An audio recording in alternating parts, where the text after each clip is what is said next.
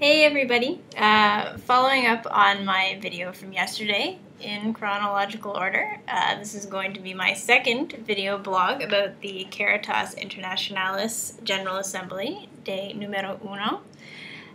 If you watched yesterday's video, you'll know that the General Assembly kicked off today with the Mass at St. Peter's celebrated by Pope Francis. If you didn't watch yesterday's video, well, I just spoiled the ending. Go watch it anyways, so you know what I'll be talking about today and for the next few days.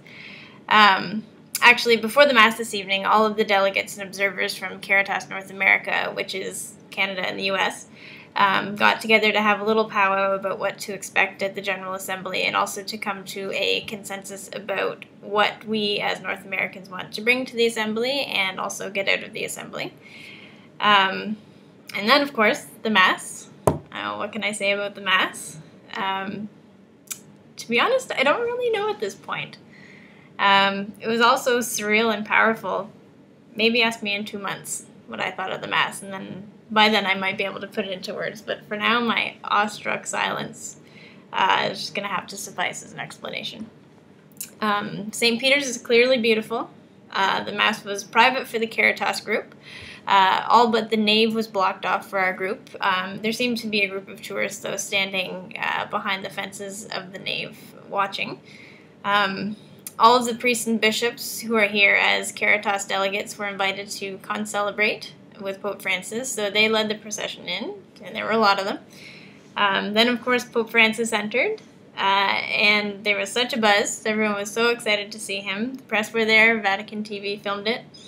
And it was really amazing to see how excited everyone gets to see him. It was a very traditional Mass. It was in Italian and Latin, so luckily I had the whole thing under control. The music was gorgeous. I'll post some videos later on my Twitter so you can see. You can find them on my Twitter account. And like I said yesterday, there's about 450 of us here at the General Assembly. So it was really such a moving and powerful experience to look around and A, be in St. Peter's, B, see Pope Francis, and C, see this enormous collection of people from literally all over the world.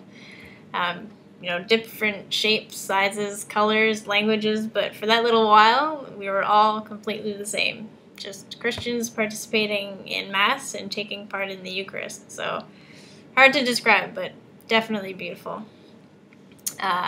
Pope Francis spoke in his homily about how Caritas essentially is the Church, and how it carries out the true mission of the Church, which is taking care of one another.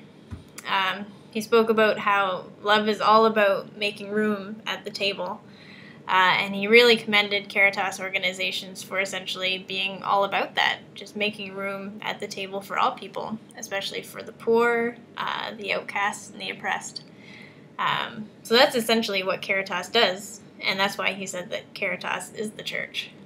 And he spoke about how wonderful of an idea it is to have a world where everyone has a place at the same table.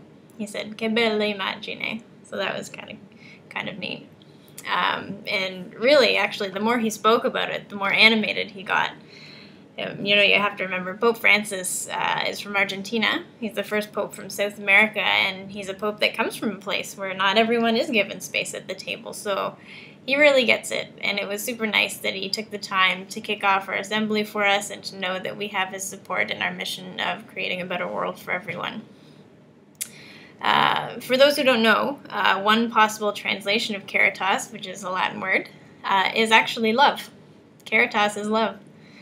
And one of the things that I love about the Caritas network, and a huge reason why I'd like to remain in it, is that you know that all or most of the people who work with the Caritas organization are doing it out of love. I mean, clearly aid and development work is very interesting. You get to travel, meet all sorts of people, solve tough problems.